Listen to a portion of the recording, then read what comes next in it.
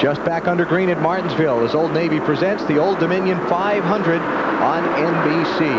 Caution for that 44 car with a harmless spin in turn 4, and he's continued away. Steve Grissom, tail end of the lead lap right now, just in front of leader Ward Burton. Also tail end of the lead lap, the 30 car of Jeff Green. And that pit strategy has shuffled up the running order of this race. Oh, yes, it did. Several cars stayed on the racetrack. About 10 of them, as a matter of fact. So we'll see with the used tires with 25 laps on them, how will they stack up against brand new ones? All right, let me run them down for you. Ward Burton, Jeff Burton, Johnny Benson, Ricky Craven, Jimmy Johnson, Jeff Gordon, Mark Martin, Bill Elliott, Kurt Busch, Steve Park, and Todd Bodine. Those 11 cars stayed out, did not pit. They assumed the top 11 spots for the restart. They had 25 more laps on their tires than the other guys. First off pit road was Jimmy Spencer. He restarted in 12th spot, just ahead of Rusty Wallace and Tony Stewart. And already up to 10th. We got a couple of them already.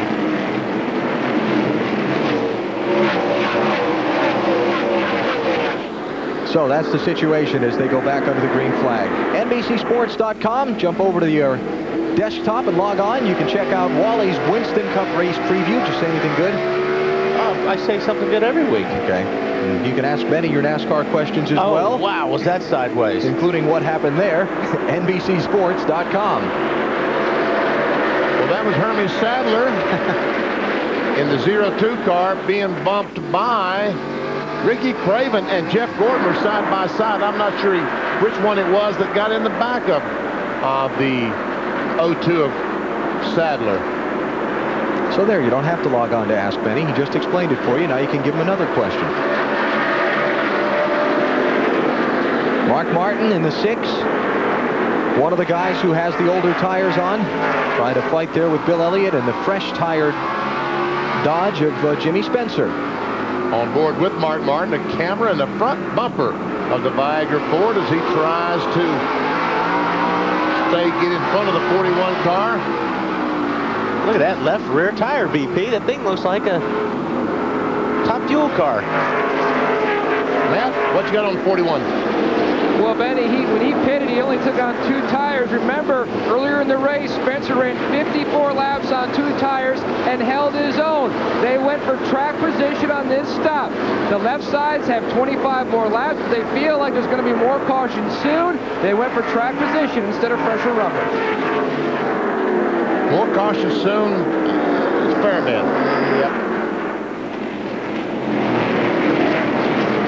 You know, we were talking about earlier Joe Nemechek and his car being sort of sideways on his pit box, and what happened to get him that way? Well, it involved Dale Earnhardt Jr. Had a collision leaving his pit box, and as we watch Mike Wallace slow down. It looks like he's got a flat, maybe. Left rear? Yeah, I would say the left rear. Yep. Sure is. It's amazing how these guys today with these tires have been able to drive through traffic with a flat tire and no one run over them.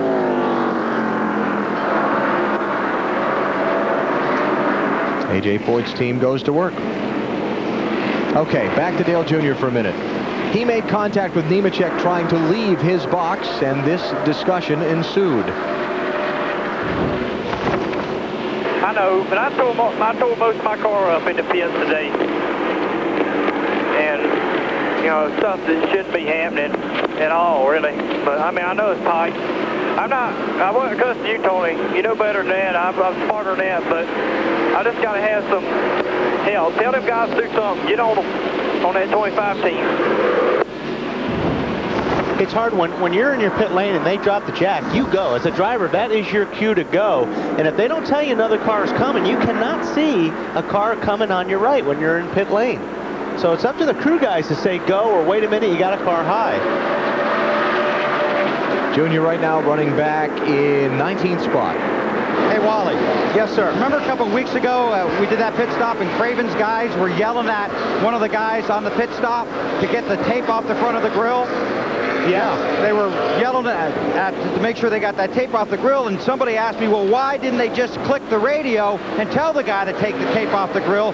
The reason for that is exactly what you're talking about. The crew chief is talking to the driver, and under that situation with the wacky rules at Talladega, they're walking their driver through the pit stops, holding them because they wanted to make sure they got all the fuel in there.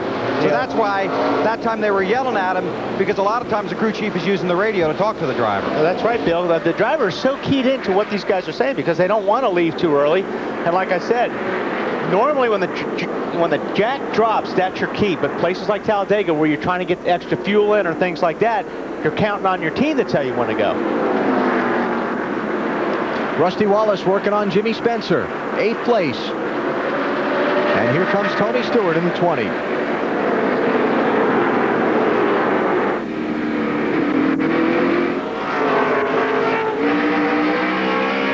As we said, both these cars stopped, changed 4 tires. Jimmy Spencer only changed 2 tires. Notice that a lot of these fenders are not as pretty as they were a couple of hundred laps ago. I think a lot of that's from the pits. By the looks of it. Pit lane. Who was it? Robbie Gordon said, I have 2 friends on this car, my right and left fenders. Yeah. And I want to keep them as straight as I possibly can. Saw earlier Rusty Wallace and Dale Earnhardt Jr. bouncing off each other, the 2 beer wagons kind of using up the sides of each other's cars. This is what Rusty had to say about it a moment ago. Okay, what are you seeing so far? I think when you're running all this traffic, you're doing everything you can do. I think you're fine. You did a good job with Earnhardt. Good job with him. He was fixing to go on a helicopter ride there if he kept it up. Talking about going back home. Yeah. And I don't think so. He was talking about going doom, doom, doom, 360 on the racetrack. Yeah. His helicopter ride that he was referring to. 2 and 20, 8th and 9th spots. And Ricky Rudd trying to get 10th from Jimmy Spencer. That 28 car with that wonderful rally from 2 laps down. a lot of damage here on the front of Tony's right front fender. Sure is. I don't know if that happened just this last little bit or not. Yeah, because I didn't see that earlier. I didn't either. And here comes Rudd by Spencer, and Dale Jarrett now creeping into the picture. Haven't called his number much all day. Ward Burton and Jeff Burton, South Boston, Virginia brothers, are out in front of the Old Dominion 500 at Martinsville.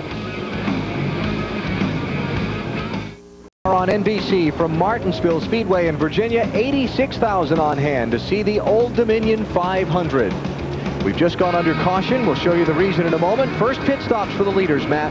A big debate whether Jeff Burton should come or not. Paul Andrews finally made the decision to hit pit road. They made a wedge and air pressure adjustment on the last stop. He was a little loose, Marty.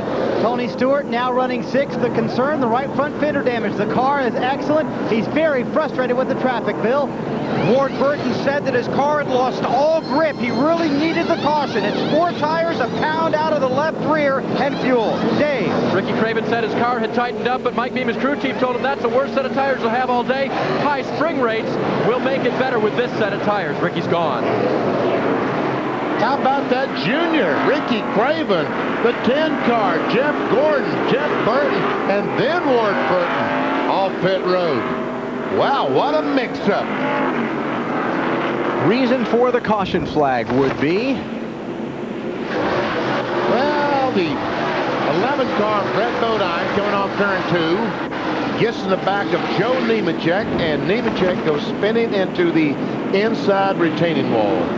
Joe on pit road getting service to his car. Jeffrey Bodine's going to be the leader. He did not stop under this caution.